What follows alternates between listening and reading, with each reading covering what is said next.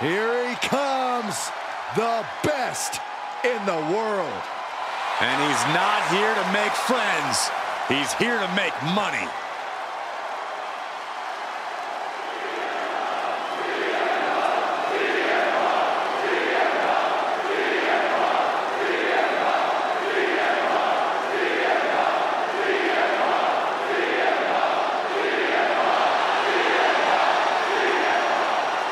The following contest is a fatal four-way steel cage match. Making his way to the ring from Chicago, Illinois, weighing in at 218 pounds, CM Punk. Well, CM Punk made his return with a flood of emotions, but he knows he now has unfinished business and a story of his own to complete. After nearly a decade away from WWE, Punk can still compete at a high level, and he'll need that with today's competitors. A polarizing figure, but Punk is determined to be the best.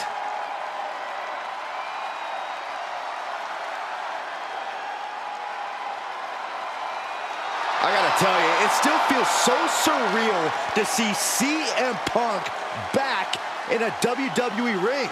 Never say never in WWE, and CM Punk is ready to prove himself all over again. Here comes one dangerous man, Solo Sikoa. And his opponents, first representing the Bloodline from Las Vegas, Nevada, weighing in at 250 pounds, Solo Sikoa. The younger brother of the Usos, but had a far different upbringing. When Jimmy and Jay were getting their start in WWE, Solo was still getting into fights on the street.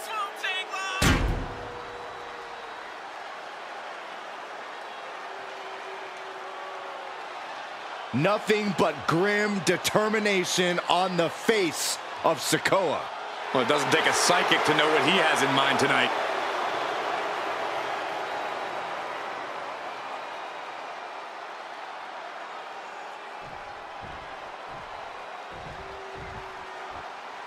A man of mythical proportions, the Dragon. And from Honolulu, Hawaii, weighing in at 235 pounds, Ricky the Dragon Steamboat. Ricky the Dragon Steamboat possesses an amazing mix of technical wrestling and high-flying ability. One of the most gifted athletes our business has ever seen.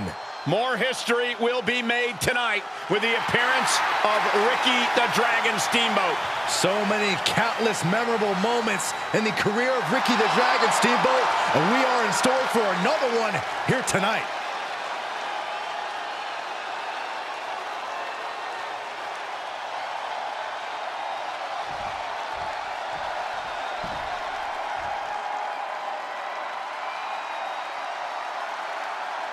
All rise to celebrate His Royal Majesty, King Harley Race. And from Kansas City, Missouri, weighing in at 253 pounds, the King of Wrestling, Harley Race. Bow whether you like it or not. Harley Race is on a crusade to reconstruct WWE as he sees fit. Race displays incomprehensible brutality and will do anything to keep the crown. Classic rivalries with the likes of Hulk Hogan, Jerry Lawler, and many other legends.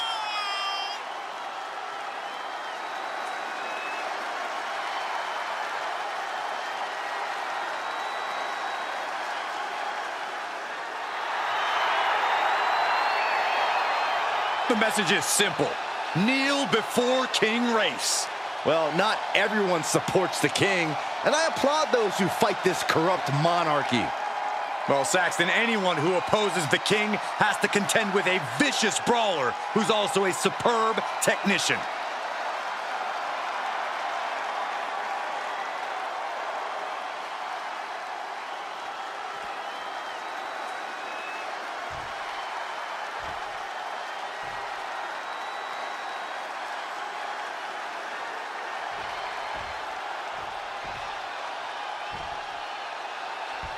Traditionally, things have to get to a pretty heated place for superstars to end up in a steel cage. The cage is designed to keep all interference and distraction out of the equation. In the steel cage, it's just you and your opponent. Nobody in, nobody out. Needs to be careful, though. Every movement is a dangerous one.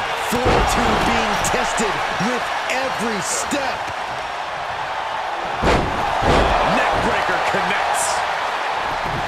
He's making haste, climbing up the cage wall. Heading up and maybe heading out.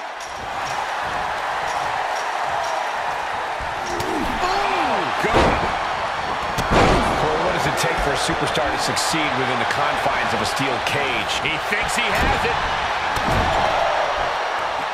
Gets the shoulder up instantly. He's not even close to being done yet.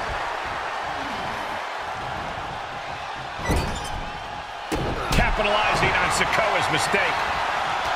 That showed a complete lack of respect for your competition and for our sport. First a knife-edge chop, and now continuing the attack on the knee. Straight to the knee. About to be the proverbial Taking flight. Saw that one coming. And here's a cover. Shoulders up. Just using the adrenaline to stay in the match. We're no closer to a winner just yet. Placed in the corner. Corner. A couple back elbows to follow. Tough position to be caught in here. Textbook scoop slam. Whoa, stiff headbutt.